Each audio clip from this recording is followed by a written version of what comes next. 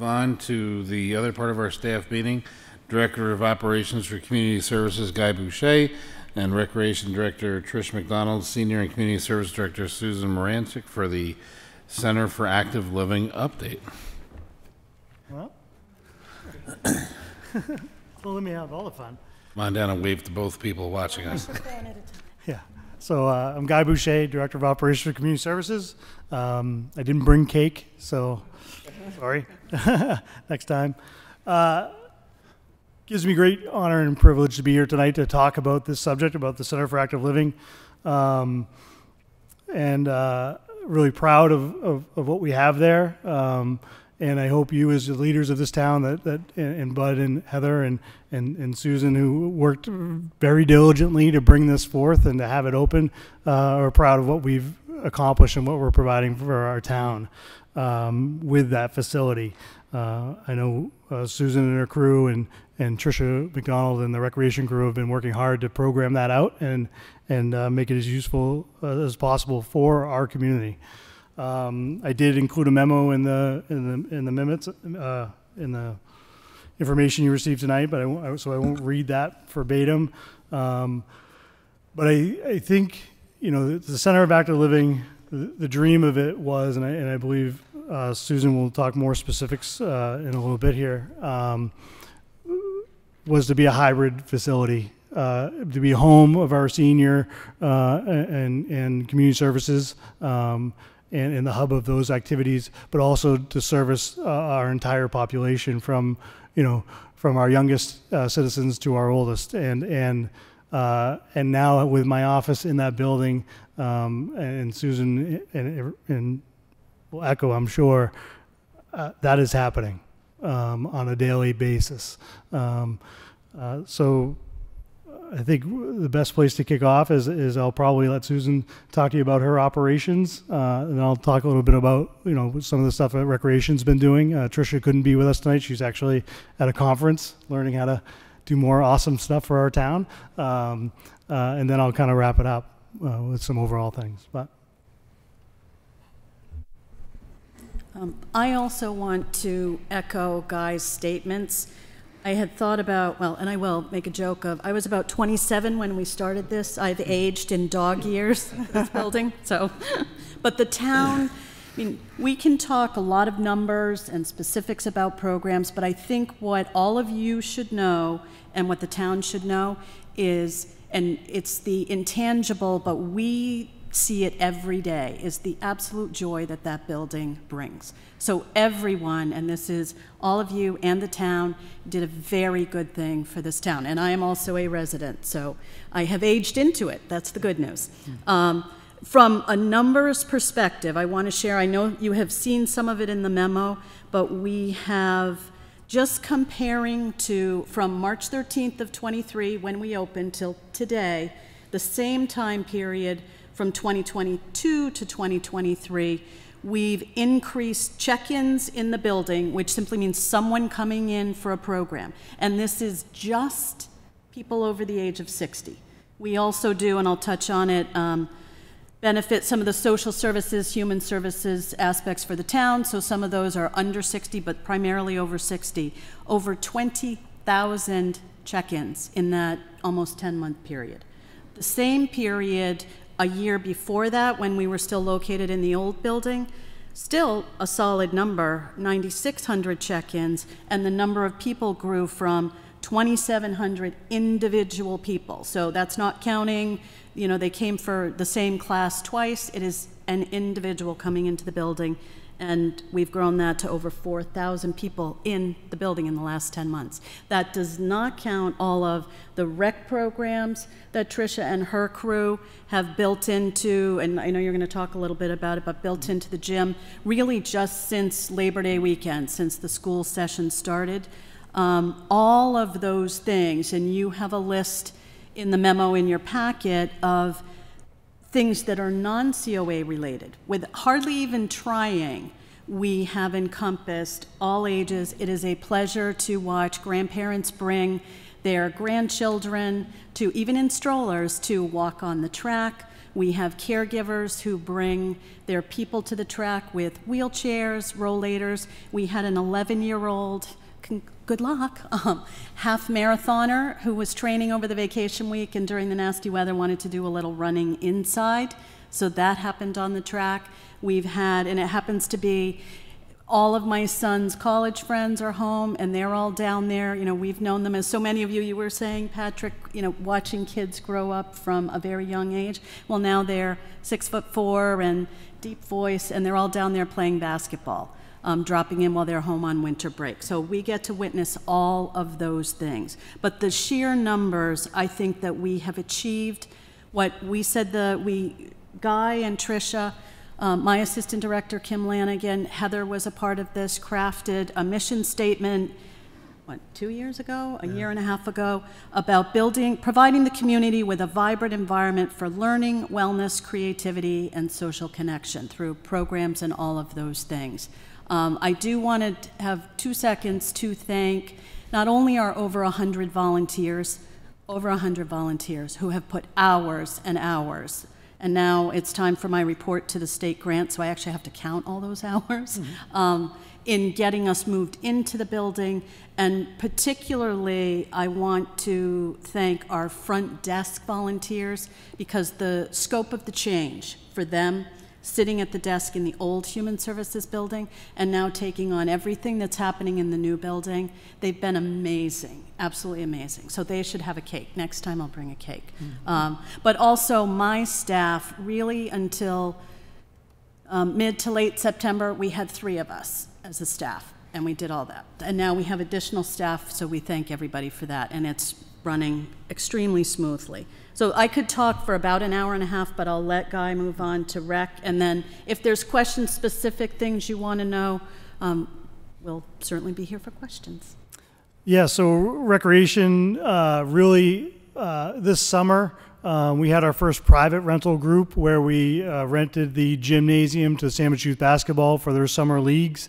And they ran basically from June till August, in there 3 nights a week with, you know, running clinics and games and having referees and doing all that, which was wildly successful, and a great collaboration, especially being our first kind of foray into renting the facility. So that went really well. Rec kind of kicked off.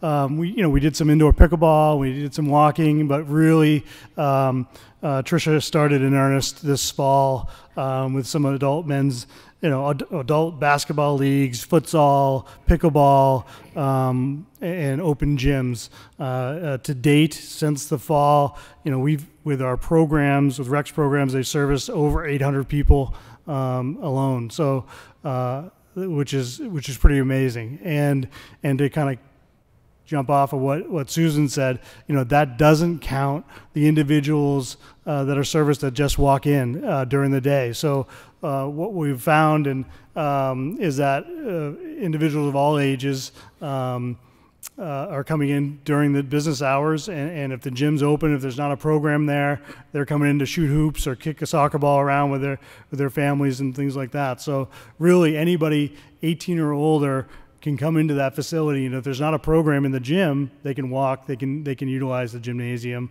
Anybody 18 and younger, we just ask them to be accompanied by an adult, which is what we found working very well. Vacation week was hopping.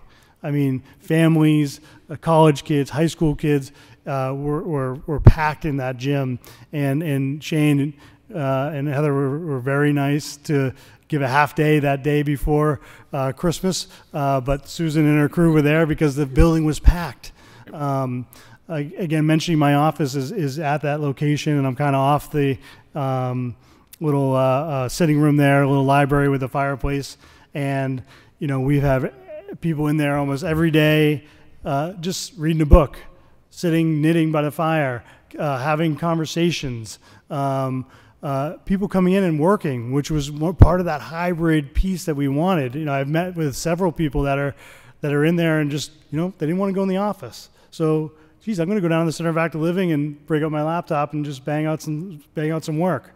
And just seeing individuals really come in and thrive. And one little story I'll I guess I'll share without any names, but a gentleman lost his wife, and I've known him for years in the community, and he was struggling a little bit, and you could see him kind of growing his hair out, and his beard was getting a little longer, and he started coming to the Center of Active Living, and then one day I was in there, and he was getting a haircut, because they have free haircuts there, if you don't know, and he got a shave, and he's like, I'm turning it around, because he started going to the bereavement group that they have there, and then he started playing bocce and cornhole, and taking advantage of all the things that are offered at that facility. And now he's there almost every day, whether he's reading a book or being involved and being out in the community and not sitting in his home. So I think we see that day in and day out. We see more and more people coming in. Those numbers are a testament to that are new faces to Susan's crew, to the recreation crew. So just really proud of that. We've also seen a number of events that we've held, whether it be for the EPA, talking about the gun range, where we did, they had over 100 people in the multi-purpose room, plus the Zoom capability. So we had people, Zooming in for a live meeting. So we had that event. We've had a birthday party for little Z, if you remember that, which was a private event. And then in the gymnasium, we're also renting out to a soccer group every Monday night, and then on the weekends now as well. And then that's also going to be home to our Special Olympics basketball program coming here. So yeah, we could talk for hours. I think I hope you can hear the excitement and how proud we are of what's there, and both Susan's crew and Trisha's crew are working hard to just keep developing that. And I'll let Susan talk about something coming up here with fitness, which is kind of an exciting thing. We are very fortunate. I never like to the cart before the horse, but next week we should be, we have been given a donation from a very generous town resident that will fund the equipment for the fitness room in the building. Wow. So happy tears and sad tears, because now everything else that we have scheduled in there, we have to find a home for. But those are great problems to have. So we'll have more on that very soon, but just wanted to leave that exciting little, because I know there's lots of folks out there that have asked about that, so. Wow. It'll be a nice addition, and so Susan and I are working hard to come up with, policies on that and everything that go along with that. But it's really been a pleasure to be over there, to see the activity day in and day out, and to work with that. So, very happy. Just for the public's, I know you guys are aware of this. If you haven't got, if you, I guess it can be any age, but to get your newsletter and peruse that newsletter, and you'll see what is actually going on, available in that building. It's just phenomenal. And my question was going to be, has it caught on yet where people are coming to you to want to do programs? Or do you recruit the programs? That's a great question. Yes, it has definitely caught on. And I don't think I mentioned it, but we do, from when we opened in March, we've had over 800 brand new to us, never participated in anything people. And those are the one, those are also with those check-ins, there's certainly still people who walk in and we don't catch them, so they're not counted. So those numbers are always a little less. But it's a little bit of both. We maintain social media, which is me, the Facebook page and Instagram. And so any kind of promotion, our page on the town website, so there's a little bit of recruitment. I mean, we have to put the word out as we've been able to expand programs, and we work hard to offer a range of programming. Some of it is wellness and technically, blood pressure clinics, things like that. And I didn't even mention our contract with the VNA for the town public health services has expanded what we can offer in partnership tremendously. So some of the things are like that. Other things are surprisingly, I I'm always surprised sometimes at programs that are extremely well attended. So we did a presentation in December on just discussion on Israel and Gaza and what the history there is, and we had over 50 people at that presentation. They were so thrilled. He's an MIT professor. He's coming back to do an artificial intelligence presentation later this month. Those kinds of things. So it's a little bit of both. And I think Rec is seeing that as well. And we've had classes over there such as like fencing and yeah, adult dodgeball and all those kind of things. And then we've also had a farm this summer. We had a farm to table learn to cook class with some of our youth, and they actually they made some amazing things, and the work in that kitchen was fantastic. And then coming up, we're going to be doing an intergenerational cooking class where working with some seniors and some of our younger recreation kids, and they're going to be sharing recipes and teaching each other the recipes and doing that. So lots of new stuff. I was impressed to see that, because that kitchen is unbelievable. That's a great source, and I was going to ask that question. Have you had people looking to use it other than like a birthday party or something like that? Anything bigger? Yeah. So yes, I think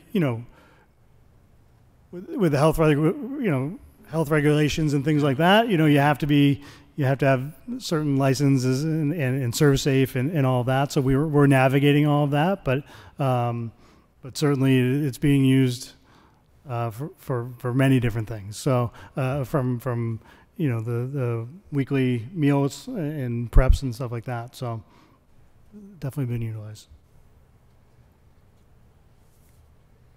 That's great. I mean, it's just. Any concerns? Are you just out of interest? You guys have been going for almost a year now. Well, I was going to comment that every day is an adventure and a surprise, depending on. So, we continue to work with our contractors and our facilities department because we're still in that contract phase. So I am now a project manager and a GC, so up for hire. I'm cheap.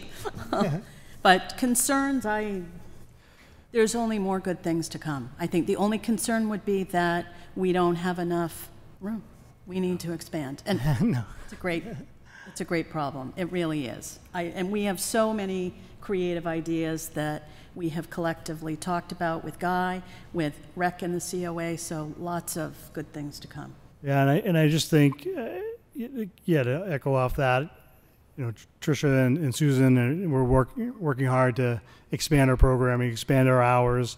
Susan, it sounds like a little thing, but she just adjusted some of her one of her staff members so that the building can open at 8 instead of 8:30 to get somebody in there. If they want to come in and use the walking track a little bit earlier, then now they can. And we're still working with management to find resources to open evenings or weekends and things like that. But right now, people are getting in there through programming at various times. The gym Monday through Friday is being utilized every night, and now on the weekends as well. So. We're just excited to keep adding and growing within the space.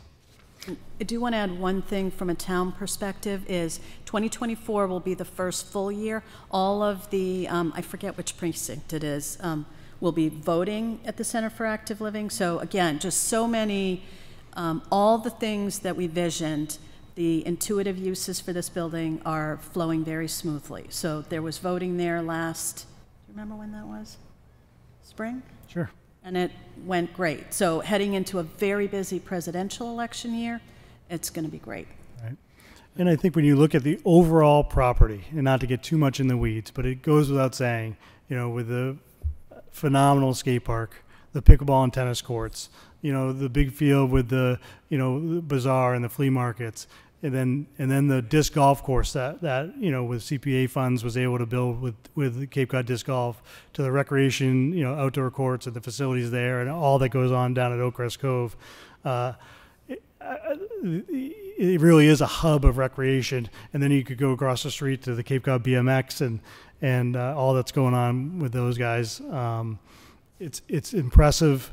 We're adding, a bathhouse at the skate park, hopefully coming soon, hopefully for this summer, which will just enhance that area as well.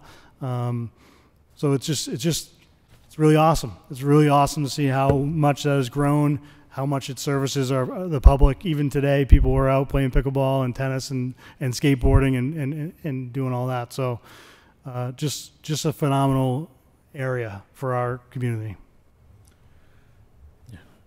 If I could just add one thing, I think it's, if you look back on like how we acquired that property and, you know, the amount of time that it took and the sort of the foresight of the public and the board at the time, because, you know, when we bought those, I think it's 83 acres from Agilent, which was the successor to Hewlett-Packard. You know, we had originally approached them, a couple of us, to see if they would donate a few acres at the corner for a public safety facility. And unfortunately, they said no at the time, but they remembered we were interested when they actually wanted to get rid of the whole property. And the select board at the time had the foresight to ask the voters to fund that through debt exclusion, not through Cape Cod Land Bank funds or Community Preservation Act funds, because we wanted to use that property. And I don't think any of us in our wildest dreams could have imagined that whole area being used as it's being used now, but also all the other cool parts that are still natural and woods and, you know, the fun program that's done up on the hill with the kids in the summer, and it abuts a whole bunch of conservation properties and walking trails. I mean, I don't think any of us thought it could be what it is today, and it keeps getting better. So we want to thank everybody.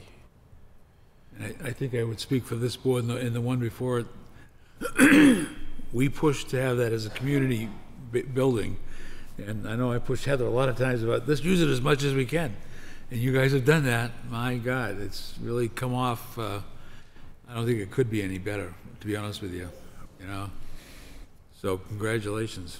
And just a reminder that you guys are in still the first year that you're still adding programs, because I know I get phone calls. We've discussed, you know, like the weekend open the gym up and stuff like that. I know that, you know, all those things are coming. It's just that we're still, you know, in the figuring out phase, but those things are coming. And it's really a great facility, because the last, I would say 2 or 3 weeks, I mean, I've been in there almost every other night with the basketball, you know, with the school, and, you know, some of the other parents that were sitting next to us from NOS and some of the other bigger schools, they're like, wow, this is really this is a nice facility. This is really brand new. This is great. You know, nice court. So, yeah, it's just it's good to hear that. They have no idea, you know, who I am or sitting there, but you know, it's good to hear that, you know, that it's nice. You know, it's good. Thank you. I just want to make a quick comment about the tremendous synergy that's obvious between the Recreation Department, Susan's staff, and the Senior and Community Service Department. And with the coordination with Guy, you really can see the additional effort, programming, staffing, really resonating in the community. And something that's just amazing to see is Susan's staff fully staffed for the first time, I think, since I've been here. And it makes a tremendous difference on the way that facility operates. And I'm in there at least maybe every other week, if not more. And every time I'm in there, there are all people of all ages doing all sorts of interesting things. So thank you, all of you. That's great. Does anybody else have any other questions? Thank you both for coming in. We appreciate it. Thank you very much.